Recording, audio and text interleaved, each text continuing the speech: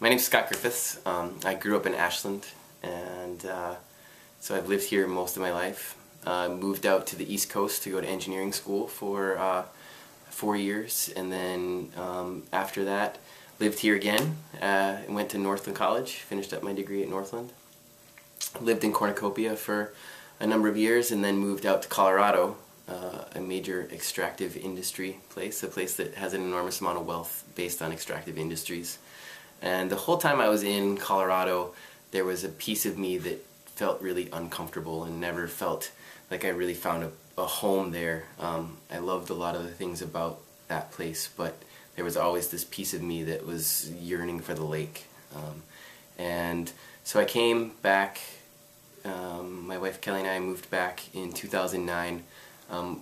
One of the major things that we knew we were coming back for was for our own health, about being around the fresh water and having the best water in the world flowing out of the ground in these artesian wells. And but we also knew that we had to come back to be stewards of this lake. All this talk about resources and the value of resources and the value of the ore body down in the Penokees, and you know, when I hear that type of argument, it really always baffles me, because I think about water around the world, and it's so apparent that water is the most valuable resource in the world.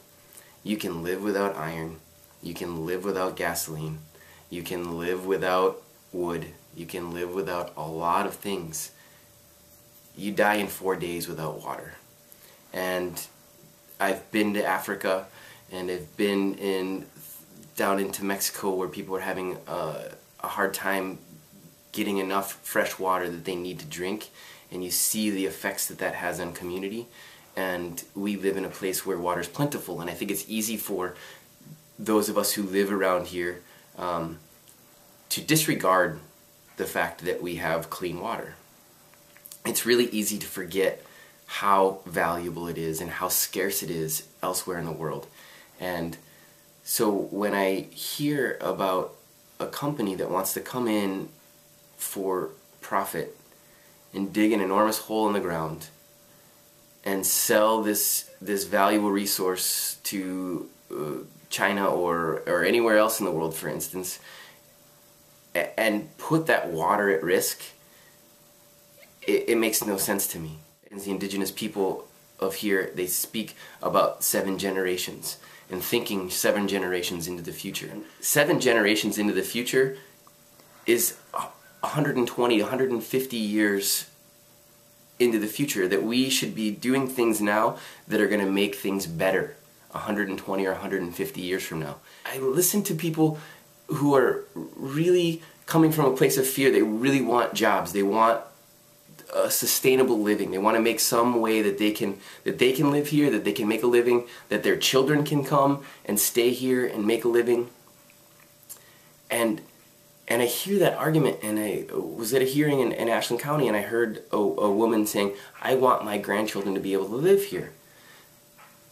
And I fully appreciate that sentiment of wanting your children to be able to have a sustainable living here. If you're thinking about wanting your children and your grandchildren to live here, why would they want to live here? If the water is bad, if there's no more deer, if you can't eat the fish, like, that's why we live here. And if we want to make this a place that our children can live, let's make it a place that they want to live.